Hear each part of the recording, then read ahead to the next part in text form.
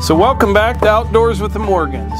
We're down here at the woodshed this morning, and I'm slowly working on getting all the firewood cutting and splitting done for the year and getting the wood yard all cleaned up. But in order to do so, I need to get the woodshed filled up. I still got a bunch of wood to split yet, but we're definitely winding down. And then I want to get everything cleaned up down here. And that new track loader, it will be coming soon. And we're going to expand the whole wood yard operation down here. So I need to get everything cleaned up and organized and make some room so we can do some work. But we've got a lot to talk about today. Number one, before I forget, Melissa and I, we will be at the Minneapolis Sports Show at the Wallenstein booth.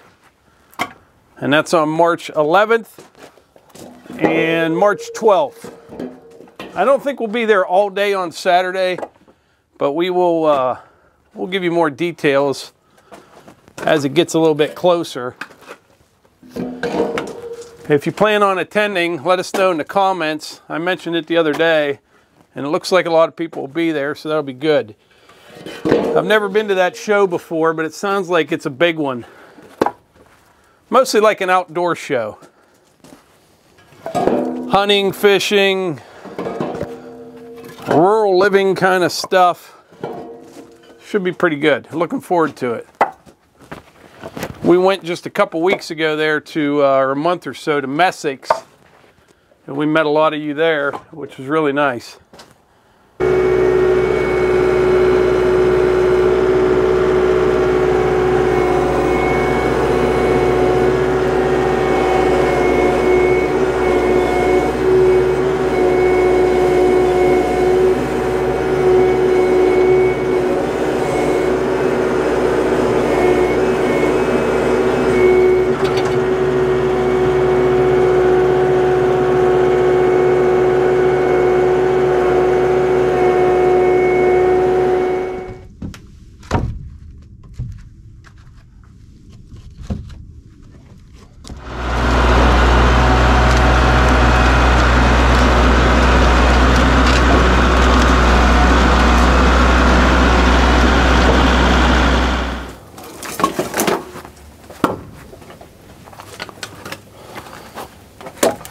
All right, got another row of wood stacked here in the woodshed. This is mostly red oak, a little bit of cherry in there. This is 8 feet wide in here, and I have it stacked probably about, I don't know, you got the pallet there on the bottom, probably about 5.5 feet tall. So the other day I published a video, and in that video I included that QC mate. That was that big Irwin clamp with the special jaws on it that make connecting your quick couplers very easy to do. And boy, last night I went down a rabbit hole. I was on a Facebook page, I think it was Kubota Equipment Owners or something like that, and somebody had shared our video, and boy, here come the comments. There were a few, not many, but a couple guys, you know, if you can't connect your quick couplers, you shouldn't be running a machine, or you don't know what you're doing, blah, blah, blah, all this nonsense. And the bottom line is, the thing works phenomenal. It does. It works really well. And what I like to do is concentrate on comments from people that actually used it before and kind of know what they're talking about. And everybody that I saw that has had one or has one now, they love it. It works really, really well. And some people did offer some good advice on how to relieve pressure in your hydraulic lines. Now, my excavator is just a little bit different. I'll show you. Got to warm it up for a second here, and I'll show you what I'm talking about.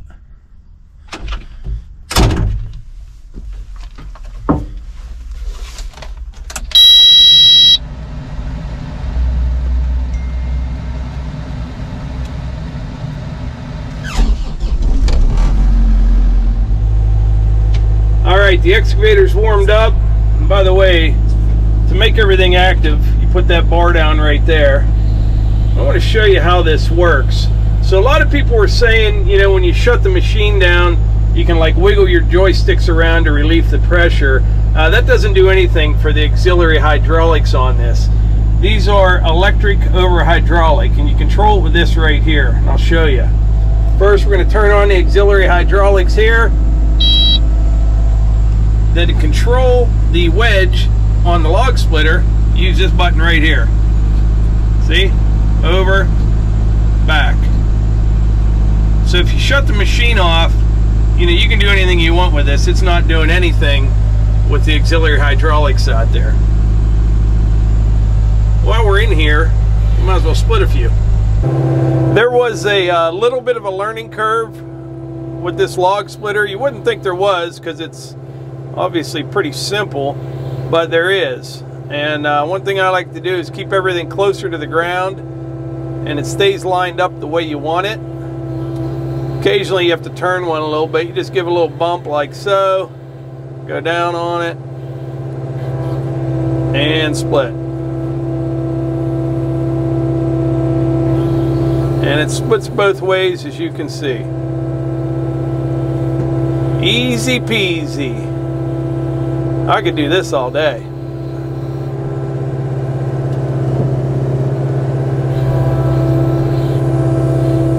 Now what I like to do is just kind of reach out. I'll give it a little pinch, but not hard enough to split it. Put it where I want it.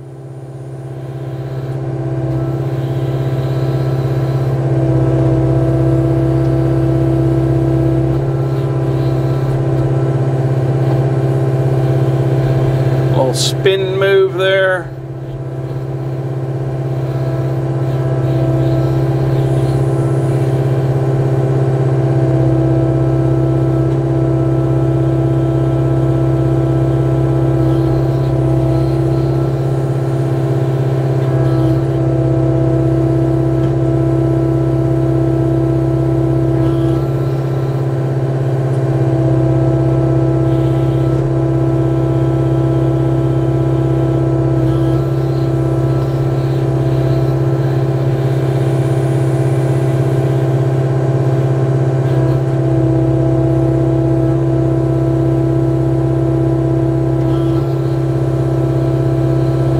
And that'll make some beautiful bundlewood.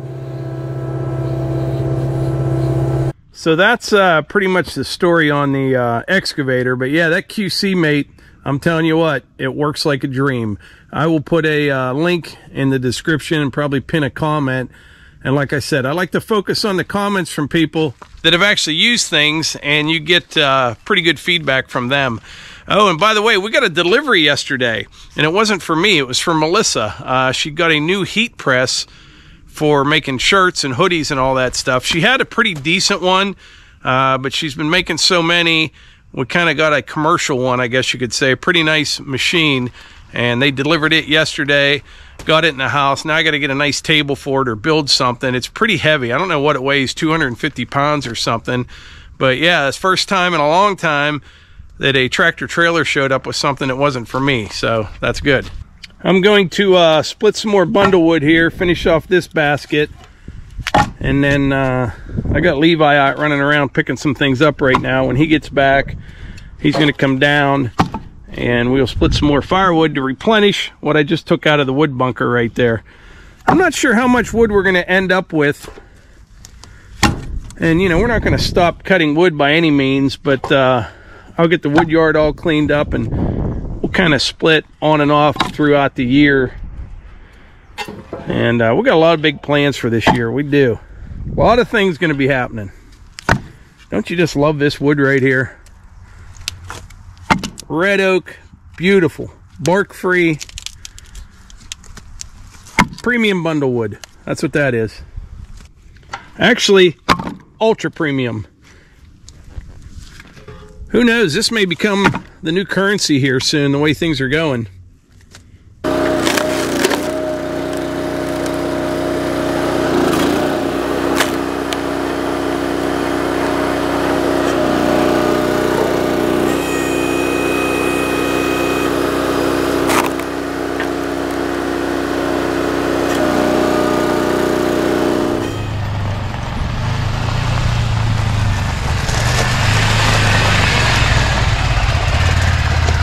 All right, so I got that basket almost filled up there with bundlewood. Levi just came down.